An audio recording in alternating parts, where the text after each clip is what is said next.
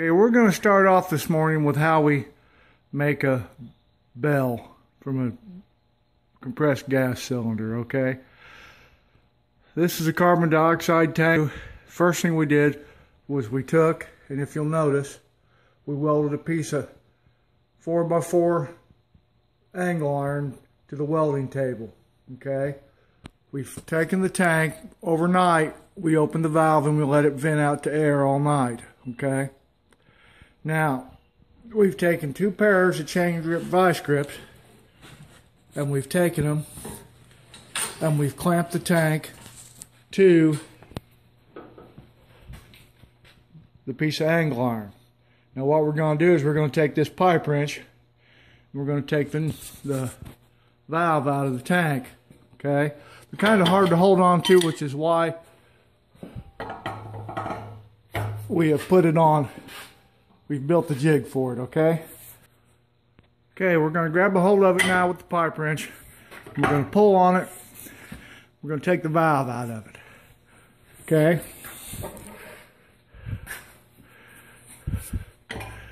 Said it's very important that you let it vent to the atmosphere the night before.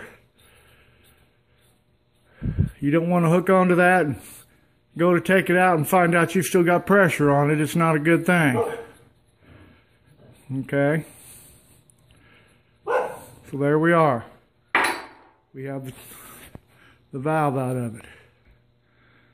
Okay, we've got the valve out of the second one. So what we're going to do now is we're going to take the C-clamps or the chain vice grips off.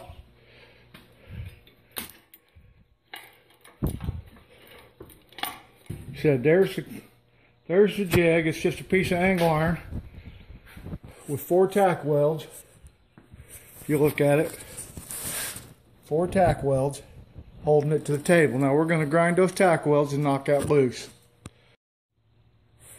Okay, now that we've got the tack welds ground off on one side, we just take the hammer and we break it loose. Now we're going to grind those tack welds off so that they won't be in the way while we're working on the welding table. I do this all the time. Okay, the tack welds are ground off, so our bench is clean and we're ready to start working on cutting the cylinders. Okay, this drop here is from a small fab job I did, and it was left over. It's just a piece of C-channel. And this is what I set the cylinders in on their side so that I can mark them and I can cut them without them rolling around on me. A piece of channel iron will work. Just 2 pieces of steel on each side to keep them from rolling. Just something to keep them rolling around. The easier you can make it for you, the better off you are. So now what we're going to do is we're going to take and we're going to kind of figure out where we want to mark the bell at. Okay, for the bell. Mark the tank for the bell. I'm going to come over here and I'm going to look at this bell. Okay, and I'm going to mark it. I think I want it about right here. Okay, not real scientific. Now we're going to lay the bell in the track there, in the C-channel, and we're going to get ready to cut it. So, what we're going to do now is we're going to take a look at our dimension, okay? So if we come up here and we look, we're right at 12 inches on our mark from the top of our tank, just eyeballing it. We're not making a rocket ship, okay? So we're not going to get real wild with it, but we're about 12 inches. Now we're going to take a wire brush and we're going to clean up at 12 inches all the way around that tank, and then we're going to cut it.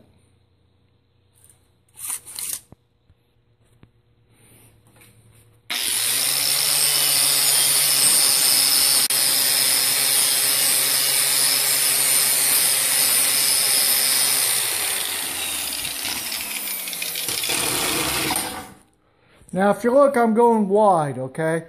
I go from about 12 inches, actually probably about 11 inches to about 15 inches. That way if I change my mind and I decide I want to go a little longer or a little shorter, I can do that without having to get the grinder back out. So we're going to finish wire brushing this and getting the paint off of it, and then we'll be back. Okay, we have the tank wire brushed where we're fixing to cut it. We used a knotted wire wheel. Okay, I prefer the knotted wire wheels because they don't throw as many wires, but they're still going to throw wires. You need to remember to wear eye protection and to wear gloves when you wire brush that paint off, so be sure to wear your PPE. So we're going to stand back here and we're going to look at the bell one last time. We're going to look at it from several angles, or the cylinder from several angles. And we're going to take our Sharpie again and we're going to mark it where we want it. And I think I want it a little longer than I had it. I think we're going to mark it right in here. We're going to stand back and look at our mark. And that gives us a little more room to draw our design. You can always cut a little off. It's harder to add more to it than it is to cut it off. Okay, so that's where we're going to cut it out. Now we're going to show you how we mark it to cut it. This is what we're going to use to mark the bell. All it is it's an old sanding belt that broke in half, and now I use it to wrap it around the bell to mark the bell. It goes around the bell, or around the cylinder, probably 2.5 times. So we're going to wrap it around the cylinder, and then we're going to mark it with a Sharpie. So we take it, we wrap it around, okay, and I'm going to finish right back. Now if you look at it, okay, I am on, see if we can see it. Can't hardly see it, but I'm on my mark.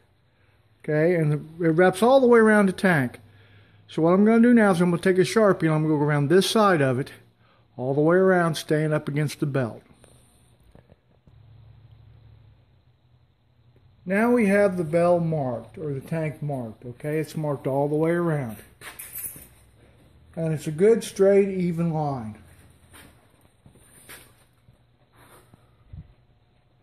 Okay? So, now we're going to get ready to cut the bell. We're going to use a Hypertherm 380 plasma cutter. You can use an oxyacetylene rig. And actually, if you're a patient man and you're careful, you can cut them with a cutoff wheel or several cutoff wheels on a 4.5-inch grinder. So let me get ready and we'll cut the bell. Okay, we put the camera in the tripod now so that I can work with both hands free. What we're going to do now is we're going to take the plasma cutter and we're going to cut the bell. Like I said, you can do this with an oxyacetylene rig. You can do this with cutoff wheels. I just happen to have the plasma cutter and I'm going to use the plasma cutter. Now one thing you need to remember before you cut these bells or these cylinders is you need to be very careful with what's been in them before. And if it's been a flammable gas, you need to wash them out real good with water. We're talking fill it up with water 2 or 3 times, dump the water out. Preferably, if you can, fill them back up with water before you make the first cut and penetrate the side of the cylinder. This is a carbon dioxide tank. It's not a flammable gas, but we went ahead and we washed it out earlier. So we're going to cut the bell.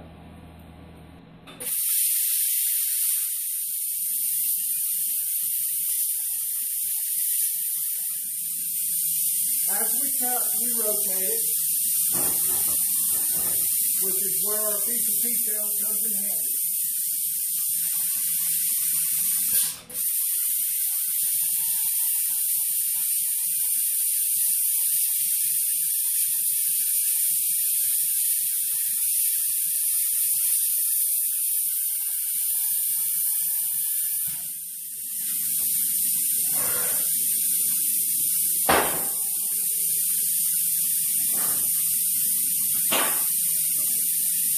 And then we have the tank cut. And now that we have the tank cut, we have to clean it up and get it ready to draw the scene on. So the first thing we're going to do is we're going to put it on the belt grinder. We're going to clean up this edge, and we're going to clean off the rest of the paint. So when I set this up, I get my gloves and my eye protection. And I've put me a stool here about the same height as the belt sander. That way I've got something to rest the bell on while I'm working, because it is quite heavy. So we're going to start with the outer edge here. We're going to grind it, and then we're going to work on the sides.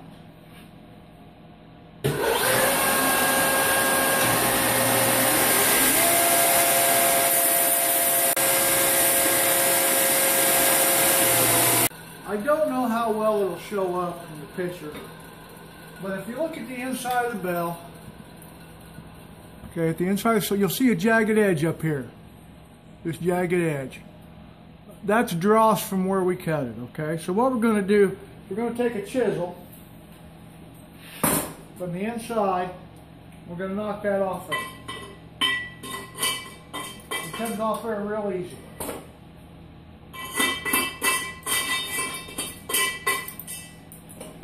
A lot quicker than trying to grind it off, and a lot cheaper than trying to grind it off.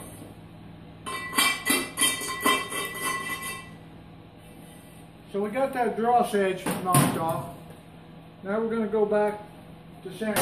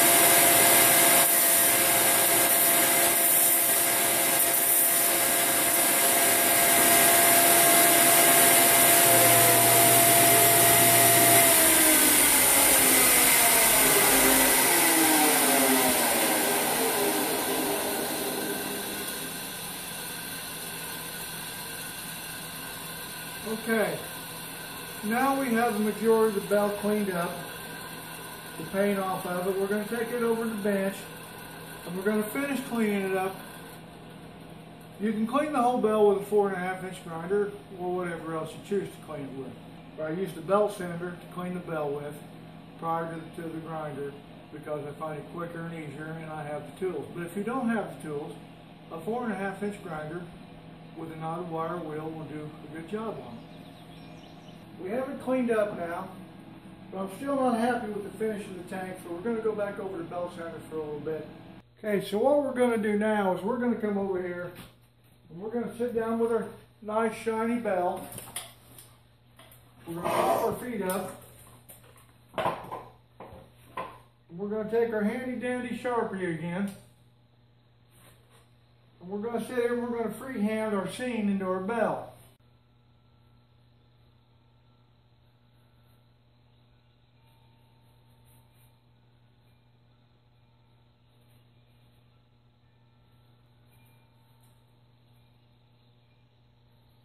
What do you think, Archie Bob? What are you doing, buddy? Come see me. Get in, man. Sometimes we get interrupted, okay? You gotta be patted, don't you, Bob? You gotta be patted. You're on camera.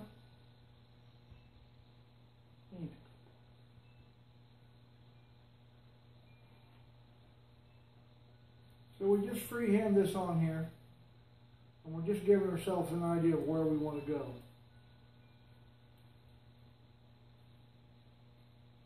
This is a tree. You want to draw a flag, kind of like that. And we want to draw a golf green, because this is supposed to be a bell with a golf theme. And over here we're going to put the sun, because we want a sunny day for our golf outing. So we're freehanding everything. We have the tree. Just put a brace of pine trees. Just put a brace of, kind of break it up between the sun and the moon. So we got trees, we got a golf course.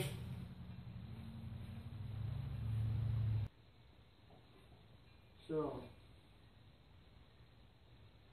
we've got our sign, our basic design drawn on. Free hands, sitting on our butt in a chair. Okay, we've got our design in our bell the way we want it. So now we're going to go over here and we're going to weld the design on the bell. I turned the welder down to about an 1/8 inch setting of 17.4 230. I'm using a Millimatic 252. So we're going to start welding. I have 3 bright lights that shine down onto the bell while I'm doing this. It's hard to see the Sharpie while you're welding. So it takes a little time, takes a little concentration.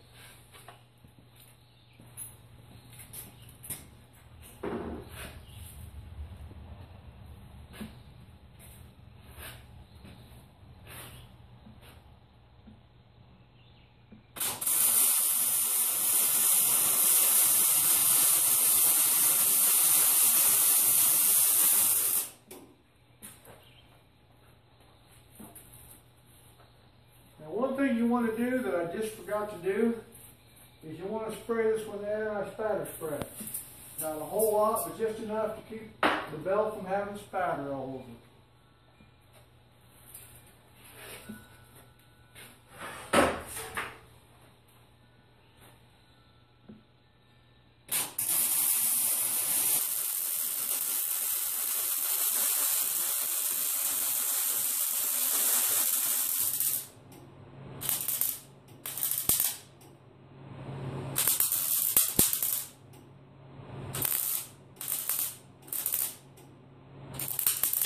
Okay, we're starting to clean the bell up.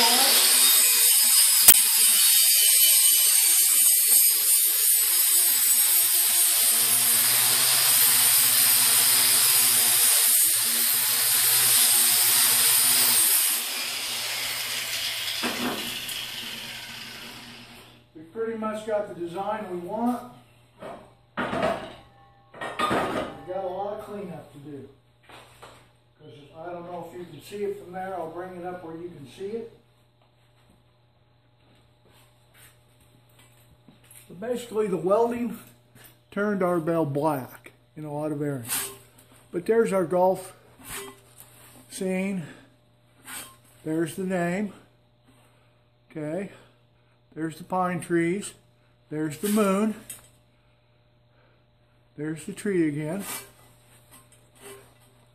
And there's the cloud and the sun. Okay, so what we have here is we have a piece. I don't know whether we'll be able to show it to you or not, but this is a piece of 1.25 inch round stock. And it's approximately 2¼ inches long. Okay, is what that is. And like I said, it's actually 1.25 inch diameter. So we're going to take this and we're going to put it in the forge. We're going to heat it up. And then we're going to drive it down on itself. And we're going to make it kind of like a big metal pancake. Actually, small metal pancake. And we're going to make the clapper out of it. So that's what we're going to do next. At this point, the sound's probably going to suck real bad. So I'm just going to tell you real quick, we're going to pull a little piece I showed you earlier out of the forge. We're going to put it in a K75. And we're going to hit it. We're going to forge it down until it's about maybe 3/4 to a 1/2 inch thick, somewhere in there.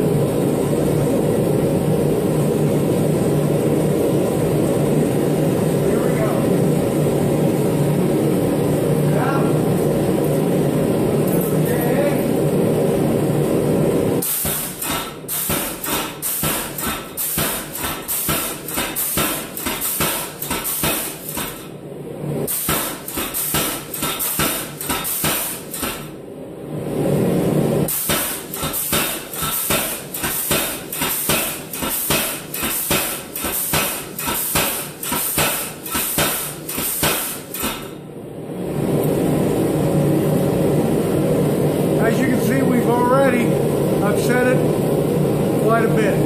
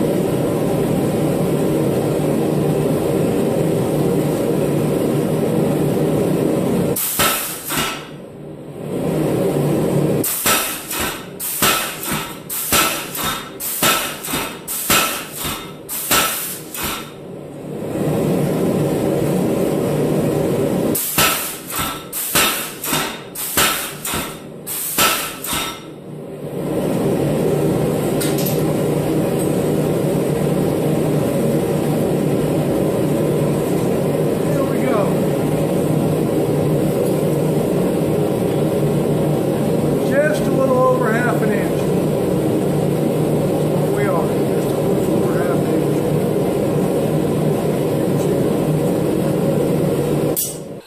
Okay, so we've got our 3 pieces that we need. We've got a ring to hang it by. We have the clapper that we forged, and we have the leaf for the end of the piece of leather holding the clapper. So we're going to start putting the bell together now. So what we're going to do, first we're going to weld the ring in, and then we're going to decorate the ring with weld. And then we're going to get a leather piece out, and we're going to put the leather piece on here. We're going to thread it through the clapper, tie a knot in it where it needs to be, and then we're going to hook the leaf to it. So once again, the first thing we want to do is we want to spray this down with a liberal dosage of anti-spatter spray. Now we're going to weld that to the bell.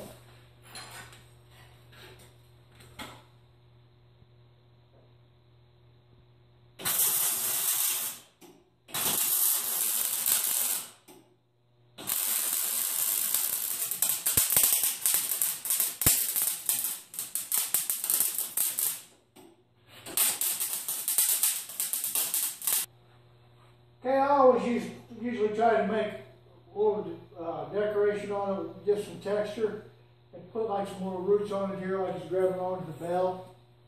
Just kind of my personal thing. I don't like just a plain ring.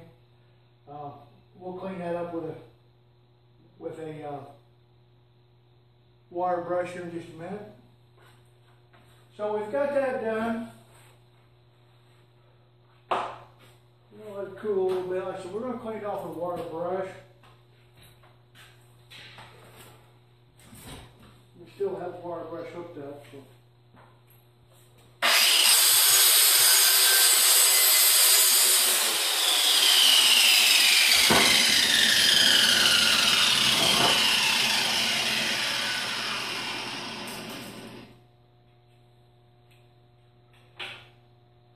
So we have the bell hanging ring on there.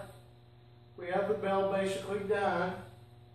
So now I'm going to take a piece of leather and I'm going to tie it to the bottom of the ring where we drilled a hole in it. I'm going to bring it down, I'm going to measure it, I'm going to slide the clapper up on the leather, I'm going to tie a knot so the clapper is just above the lip of the bell. I like it down fairly low. And I'm going to come on down about another 6 inches to where the leaf hangs down real good. I'm going to tie the leaf onto it so you can grab the leaf and you can ring the bell. So that's what we're going to do next. This is looking inside the bell. You can see from the side, you can see that the ring's sticking through and where I've tied the knot on to the ring to hold the piece of leather. Then if you look, you can see the clapper right here. We've tied a knot on the back side of the clapper. The clapper comes down to within about an inch, inch and a quarter of the bottom. It's got a knot tied in it to keep it from going any further. Then you come on down, and we have the leaf to ring the bell with. So, let's get it hung up and see what it sounds like. Okay, here's our bell. The only thing we haven't done is we haven't painted it yet, but let's go around. Let's take a look at the finished bell. There's the name, Bontrager. There's the moon. Coming up on the tree.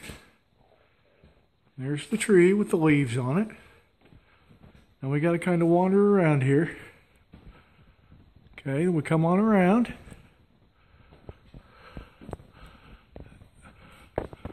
You can't see it very well, but that's our golf green with the flag. And we have the clouds and a sun. And there's the start of the Bontrager name. There. With a cart path going through the Bontrager name. And there is our pine trees. Okay? Now we haven't heard the bell ring yet. So let's hear it ring for the first time.